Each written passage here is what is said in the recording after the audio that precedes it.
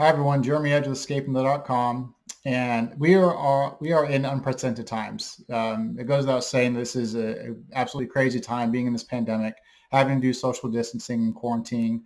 Our kids are having to spend a lot more time online because of academics, because of not being able to go outside and see their friends, or even do a lot of activities that they normally would do.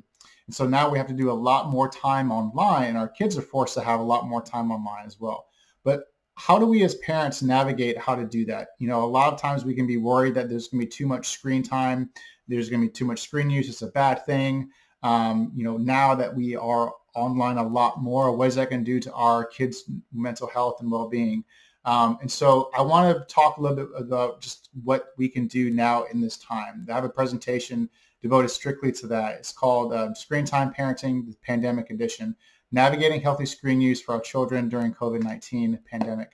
There's not one perfect way to do it, but there's some information here that hopefully you can take with you and really help apply to your life. If you have a teenager, if you have a kid or a child, this can be something that can hopefully help you during this pandemic. All right, so the first thing, when we look at this COVID-19 and regarding screen time, it will increase. Our screen time is going to increase.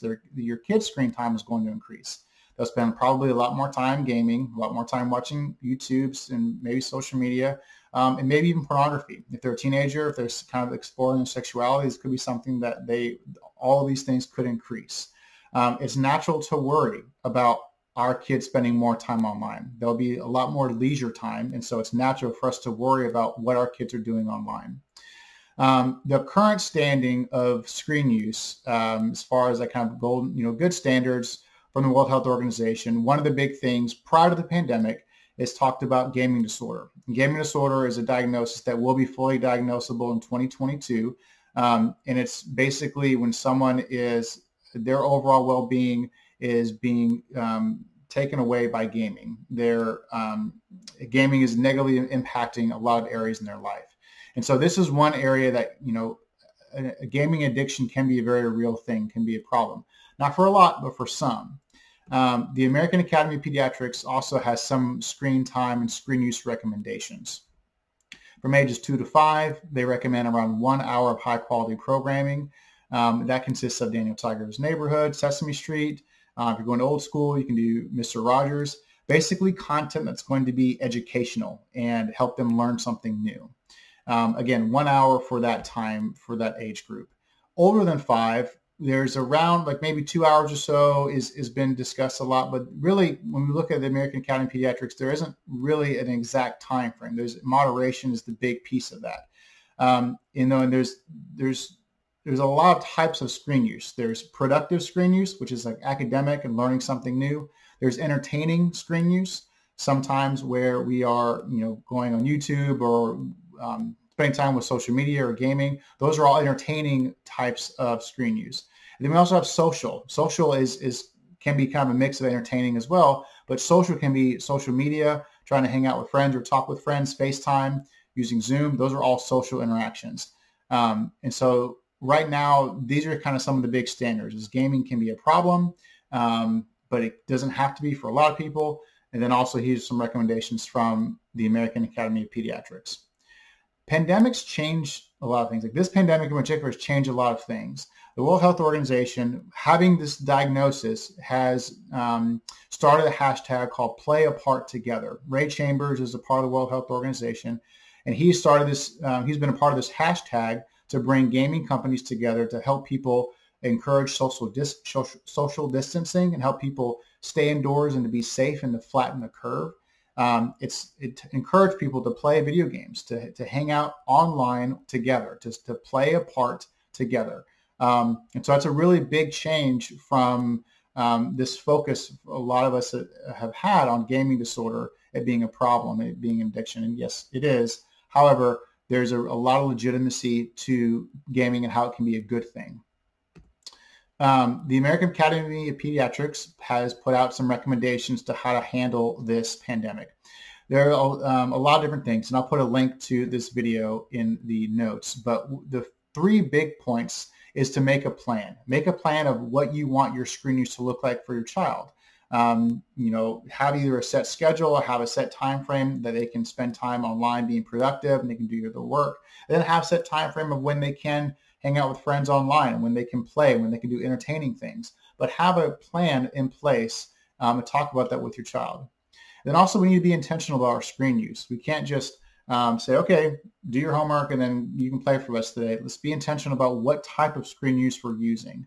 So that's another big piece of it. Use screens for good. So use screens to bring people together, to kind of learn something new about your child, but use our time online for a good purpose. It's natural that our screen use will increase. It's natural that our kids' screen use will increase. It does not necessarily mean it's a bad thing. And we'll talk more about that in this next slide. There's a New York Times article that was published not too long ago, a couple of weeks ago, titled Agonizing Over Screen Time. They interviewed a pediatrician talking about screen use and screen time. And some big takeaways of that is screen use is not bad. It's really easy for us to say screen time or screen use is a bad thing. It's associated with gaming disorder. My kid only wants to be online and social media. And yes, there are a few cases that there is a problem with the amount of screen use we have, but it's not the entire case. If we demonize all types of screen use, then we are not really being fair to what our child is capable of doing and what the screen use is really intended for. There are different types of screen time. We talked about that a little bit before. There is productive, entertaining, and social. Those are some three big categories of why we go online. And so if we spend 2-3 hours online, doing, education and academic stuff in the morning, and then we do an hour of gaming or an hour of social media after that, those are two different things, two different types of screen use. As adults, we spend a lot of us spend a lot of time online, and we use it for productive time. And so it's okay, again, for us to spend a lot of time online, but the screen use needs to be understood of what type of screen use we're using. The article talks about 3 different C's. Okay, so we need to understand our child, we know the content, and then the context. And what that means is we need to know what our child is like. Does our child like to, is creative? Do they like music? Do they like to be able to build and create things? Then let's gear them towards something that enhances that interest. Help them do a game that is musically inclined, or to build something that they're able to develop that idea, that skill. The content is something that we need to be intentional about. So whenever we are, saying, okay, go watch any type of television show, for example, or anything on Netflix, it's not really the best thing. Let's spend a lot of time, spend some time doing intentional screen time with what we watch. The article talks about the difference between, a show like PJ Masks versus maybe Daniel Tiger's Neighborhood or Mr. Rogers. PJ Masks is a very fast-paced show, a lot of lights and very fast-paced. And what they're saying in the article is it's linking attention issues with kids who watch a lot of shows that are fast-paced like that. So it's encouraging kids to watch shows at a little bit slower pace, help them kind of see things going at a maybe slower rate rather than just being very fast, here, go, go, go, go, go, go, go. So what we're consuming is also important. The context is the last piece they talk about in this article. And that is something where, like, if we can't be with our kid, let's say after, they watch a Daniel Tiger show, or if, after they finish, playing a game and we can't talk with them about it, try to be intentional to later talk about it with them. If we're not able to spend time with them, they suggest in the article to maybe encourage FaceTime with their friends or with their other family members, so they're getting engagement from others during that time. There is a way that we can really help utilize our screen time, and I've come up with this model called ACE. We can ACE our screen use this pandemic. And first thing we need to do as parents is to allow screen use to happen. Give time online. Give time, obviously, for schoolwork, but give time to relax. Give time to be able for them to enjoy what they're doing online. During that time, yes, we have our work, yes, we have our responsibilities, but spends a little bit of time understanding and learning what they're doing online, why they like to go online, what they're gaining from it, and learn and spend some time understanding their world of their entertainment world, whatever that looks like.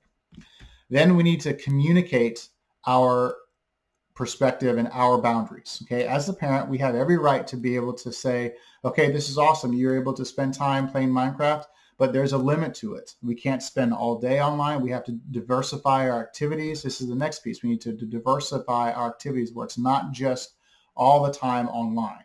And so it's okay that, again, screen time will increase, but it's also okay to have a standard of what you want to see, what is able to help work for your family and your child.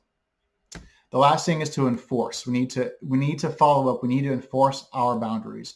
When we are saying, okay, I want you to spend 4 hours of time gaming today, then after that 4 hours, if we don't do anything about it, if we don't follow up with something, with a conversation or turning off Wi-Fi or whatever, then we're allowing that child to then go and play more and more and more. And they don't see there's any consequence, so they can play more. And we do need to have limits and boundaries, because screen use can be very fun and engaging, especially the entertainment side of it. And so we need to be able to cater that, to control that, because if left to their own devices, left to their own time, then sure, they'd be able to probably play a lot of games for a long period of time, and we need to be able to control that and rein that in. So again, allow your kid to be online. It's okay that happens. Communicate, though, and have a lot of communication on what they're gaining from it, what your expectations are, what your boundaries are. Communicate how to diversify your activities, and then enforce these things, enforce the consequences, or enforce this plan that you have in place. One of the big things, too, we need to do is we need to give ourselves and our kids grace. These are super difficult times. To not have things go perfectly, to not have, okay, so sure, we spent more than 5 hours online today playing Fortnite. Okay, give yourself grace, give your child grace. Think mistakes happen, or this isn't going to be the norm forever. When we go back to school, when we go back to our work, we're going to be able to get back into a regular routine. Right now, it's pretty crazy. So let's talk about it with your family, though. Talk about it with your kid and give yourself grace. Again, give your child grace, give yourself grace. Spending more time online does not necessarily mean that there will be an addiction. You know your child best. And so if you feel like they are hyper-focused on maybe a game, or they're hyper-focused on something, that can be good. And that hyper-focus can really drive them to do great things. But we need to be able to help maybe diversify some of that focus, so it's not all consuming. So again, it's okay that our screen time will increase, but it does not mean that there will be an addiction. We will get through this. We're going to be able to get through this pandemic. It's not going to last forever. We'll get on the other side. I offer counseling services during this time with online, completely online right now. I offer individual, family, and parenting counseling. So if there is a concern for your family, there's a concern about how to navigate healthy screen use, that's the biggest piece that I do in my practice. I help navigate healthy screen use. I help also work on managing anxiety, stress, and depression for any age range. And counseling really is a safe place to explore and find insights and talk about what's going on. Even if you don't have a clue about how to be able to get through this time, that's okay. The counseling process of talking and thinking things through in a safe environment can be very, very healing. And I offer that once a week, every other month, every other week, whatever you'd like to do. Give me a call, shoot me an email if you found this helpful. If you feel like you would like to follow up with any information that I talked about in here, give me a call if you'd like to set up an appointment or even an intake. Offer a free consultation to be able to talk about what's going on in your life and how I can help, or what you have already in place and how you can get the most support if it's not with me. Stay safe and do the best you can to be able to spend time with your family and engage these relationships. Know that we'll get through this, and know that our screen use can add to our life and add value to our life during this time, rather than it being a stressor for us. Till next time, take care, and I'll see you later. All right, bye-bye.